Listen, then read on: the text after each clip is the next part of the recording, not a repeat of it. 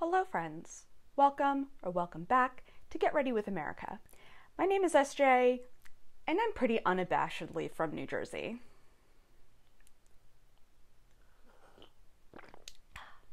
I have lived in this state for the vast majority of my 33 years and I have worked in several levels of government and campaigned at every level. And yet I could not tell you anything that is happening in campaigns here. I don't know if it's that I'm not following the right media or just nothing is happening except that elections are happening. So we'll go over the statewide stuff today. Voting in the state is a little different this year though, so I'll cover all of that. I've also created the resource doc again, linked in the description box, so you can read up on candidates and issues. I'm still a little wonky for my procedure, so I've already done my face makeup and we'll just do my eyes on camera today. To pay homage to the Garden State, I'll be using the Plant Gay palette to create a colorful garden look. Speaking of gay and New Jersey, does anyone else remember where they were when Jim McGreevey had the press conference when he came out and admitted to having an affair with the guy he appointed as Homeland Security Advisor and then resigned? I was in my high school auditorium between performances of a summer theater production. Truly epic comeback by that man. Anyway, let's get into it. In the race to reside in Drumthwacket, yes, that is what our governor's mansion is called, Democratic Governor Phil Murphy faces former Republican Assemblyman Jack Ciattarelli. Murphy worked for Goldman Sachs for a couple decades before he served as a finance chair for the Democratic National Committee and was eventually tapped by President Obama to serve as ambassador to Germany from 2009 to 2013. I didn't mention this in my Virginia video, but Terry McAuliffe had a similar trajectory. Rich guy who helped the Democrats get money for their campaigns and became governor on his first shot. Murphy has been pretty competent with his COVID response, though that's a subjective opinion. But he definitely should have fired Marcus Hicks instead of letting him slide out. Ciattarelli served in the Assembly from 2011 to 2018 and makes his actual money in the medical publishing industry. Like Glenn Youngkin in Virginia, he has been oscillating his message between Trumpian talking points and moderate appeasing policy stances so he can hold on to his base voters and hopefully gain from the pool of independents whose subjective opinion of Murphy's COVID response is unfavorable.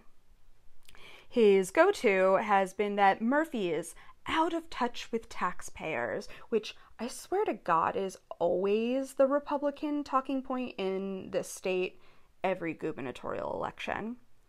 There are also three others on the ballot: Green Party candidate Madeline Hoffman, Libertarian Party candidate Greg Millay, and Socialist Party candidate Joanne Kuniansky.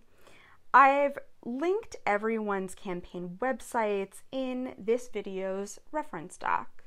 New Jersey does not separately elect a lieutenant governor.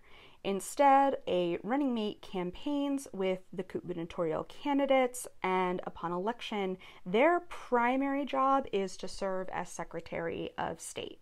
We only just instated the position in 2010, partially due to former Governor McGreevey's early departure, him being among a few early departures and major accidents in the 2000s that made it clear the state needed to designate a permanent number two instead of the president of the Senate. The current lieutenant governor running again with Murphy is Sheila Oliver, who served in the Assembly and as Speaker of the Chamber for years before she was knocked off the podium due to some political jockeying, only for her to then become the second most powerful elected official in the state. Love that for her. Chitterelli's running mate is former state senator Diane Allen, who also served for several years in the legislature as a solid moderate who regularly earned bipartisan support, though she's gotten a little Trumpy recently. They have signs that say Jack and Diane for their joint rallies, and have had John Cougar Mellencamp stuck in my head for days. I honestly don't think lieutenant governors have helped much in the 3 elections. They've been on tickets, but they've all been very solidly picked choices, so maybe it'll mean something someday like vice presidential picks. The entire legislature, 40 Senate and 80 Assembly seats, are also up for election. New Jersey is divided into 40 legislative districts that are each represented by 1 senator and 2 assembly people that generally run in a slate together by party, but are all elected individually by majority. So you can have representatives of different parties in a district. I was not aware that this was weird until it was pointed out to me this year by someone not from New Jersey. Apparently, we are one of only 7 states that do this. Democrats hold super majorities in both houses, and that's not really slated to change. I believe only 2 districts are competitive. The 2nd district in South Jersey and the 16th district in Central Jersey. It exists. Both districts currently have split representation with a Republican senator and Democratic assemblyman. Both senators are retiring. The one in the 2nd actually already left office to join the Murphy administration. And a Democratic assemblyman from each district is running for the seat against former Republican elected officials.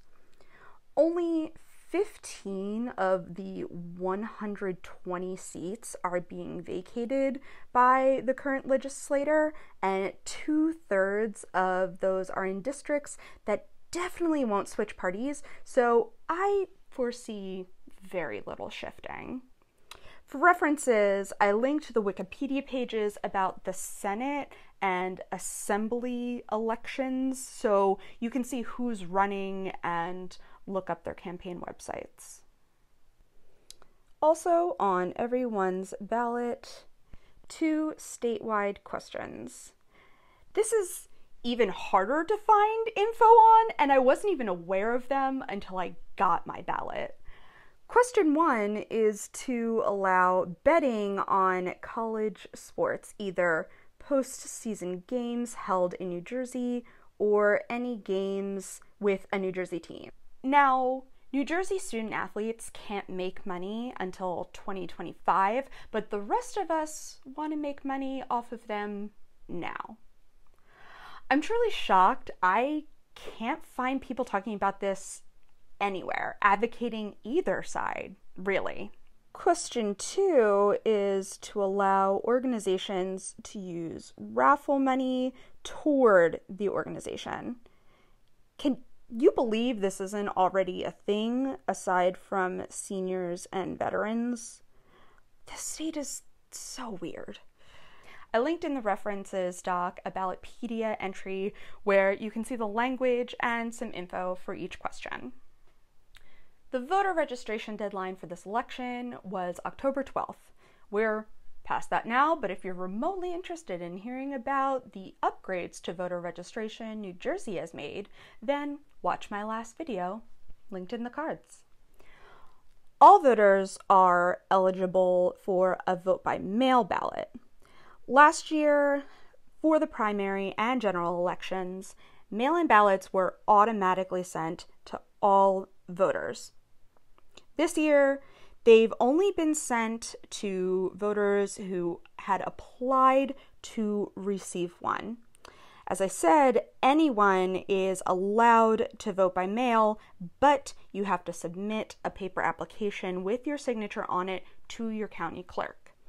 I've linked the VBM info page in the references doc, and at the bottom of that page, you'll find links to forms for every county. The deadline to apply for a VBM ballot is Tuesday, October 26th, as in that's when your application needs to be received by the clerk's office.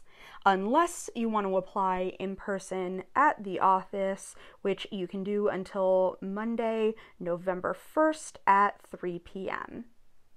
If you mail back your ballot, it must be postmarked by November 2nd at 8 p.m. and received by November 8th to be counted.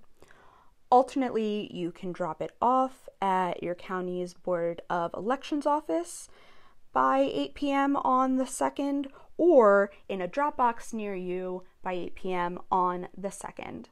I dropped mine off at my municipal building this week. The reference doc also includes a link to the list of drop box locations in each county, as well as the link to track your ballot status.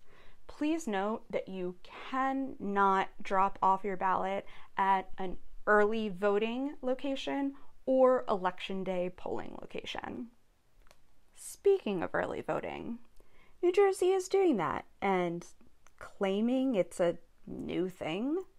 For the past decade, since no excuse vote by mail was enacted, people could go to their Board of Elections or other designated locations and vote early by filling out a mail-in ballot and turning it in on the spot. They didn't do that last year due to COVID, and this year there's instead a designated early in-person voting period where people vote in an actual booth like Election Day.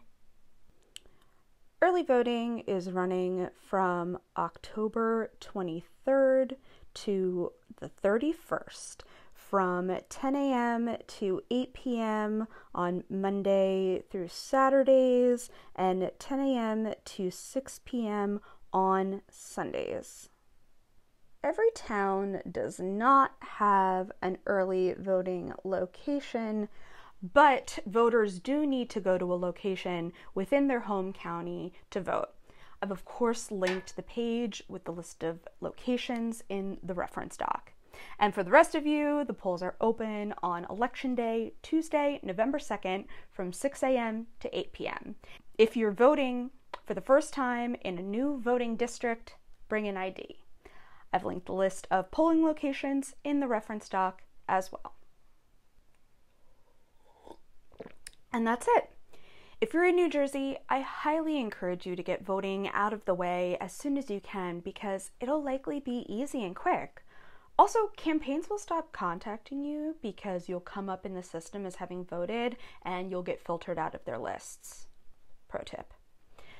There are 2.5 weeks until Election Day, and I'm hoping to squeeze in at least one more video about major mayoral races happening that I haven't covered yet.